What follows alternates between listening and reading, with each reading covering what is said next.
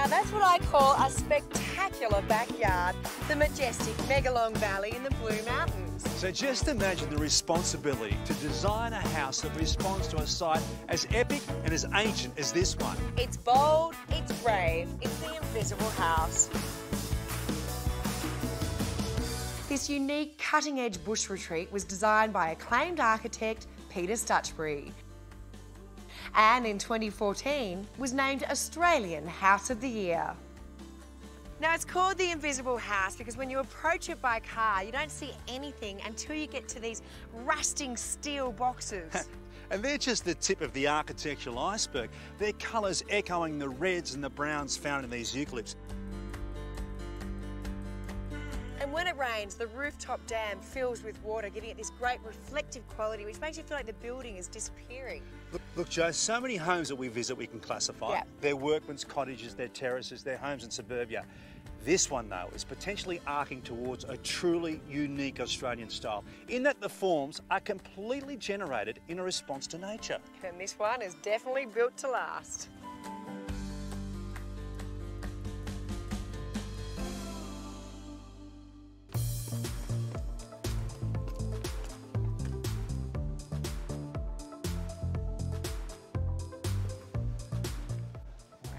This is the spine of the home, and ironically they call this the entrance gallery, and yet, Pete, not a picture to be seen and none needed. No, who needs it? Look, great architecture is all about contrast. Contrast in scale, contrast in materials. Here we have concrete with various finishes, just left in its off-form state. But have a look at this curving, cantilevering ceiling, seemingly being held up by this very fragile glass.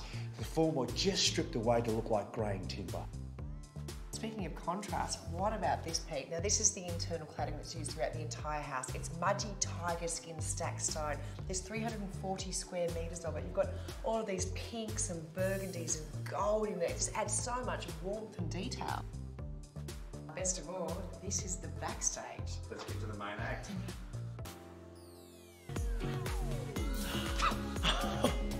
You want drama? You've got it. I mean, Pete, we have often been accused of having our heads in the clouds, but today we actually do.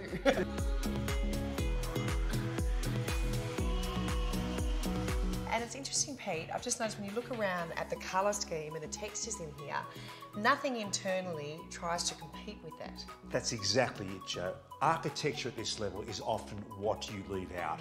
There is no overt detail. There's no architraves, there's no skirtings. Every decision has been weighed about getting as much as Mother Nature through every pore of this building. Yeah, however, if you do want to find a detail that captures your eye, all you need to do is look up. Look at this ceiling treatment in here. This wonderful sculptural scooping out of one of those boxes on the roof.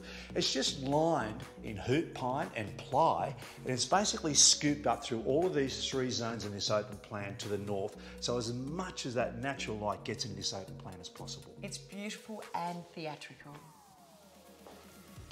Pete, we have seen a lot of concrete bench tops in our time, but I don't think we have ever seen one before with a beveled edge. I mean, this is a cracker. I mean, this is formed and poured on site in one go. That takes an extraordinary amount of experience and man hours. Oh, it's absolutely magnificent. It's just held up by a simple piece of steel at one end. Yeah. There's a real honesty in this material palette. Yeah, I love the use of brass and copper that they've used for lots of the fittings throughout the home. And yet, Pete, talk about contrast. Very simple ply for all of your cabinetry.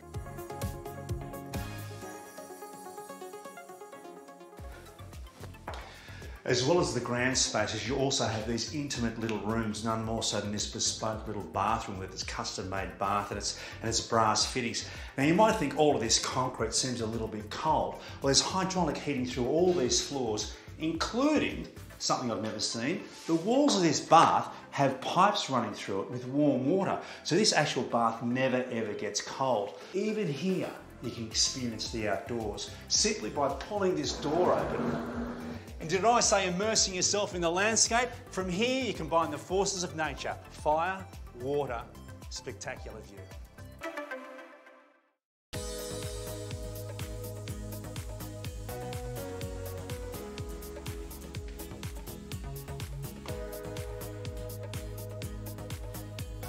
All up, there are 4 bedrooms in the home. Now I am in the second steel box, and up here there are 2 bedrooms and a bathroom. And these rooms aren't huge. They've purposely made them a little bit smaller. Totally covered in this honey-coloured ply, so you actually feel cocooned and almost wrapped up in a big hug. Well, a hug with a really nice view to enjoy at the same time. Pete, it's rare to walk through a home that just blows your mind from any angle. I mean, even when you look back here, you've also got this delicate ribbon of concrete that separates the levels. Now, even though it's delicate, it actually has a beveled edge which reflects the kitchen bench top. Look, I think it's deceptively simple, this house, but there's a lot of complexity in the layering in this design. But I think you're right. The key is this cantilevering, tapering roofline. It reminds me a little bit like a bushman's hat, in that it's shielding the glass, it's protecting the rest of the house. And look, no wonder this house has been nationally and internationally recognised. And I tell you, great news for you. If you have fallen in love with this house as much as we have, in the future the owners are planning to rent it out, so you can come and stay here for a weekend. And better than that, they also have plans for an infinity pool and spa that's going to run the length of the entire home. So if you're interested, just make sure you keep checking in with our Better Homes and Gardens website for all the details. Wow, an architectural weekender. Yeah. A house for all the seasons and the ages.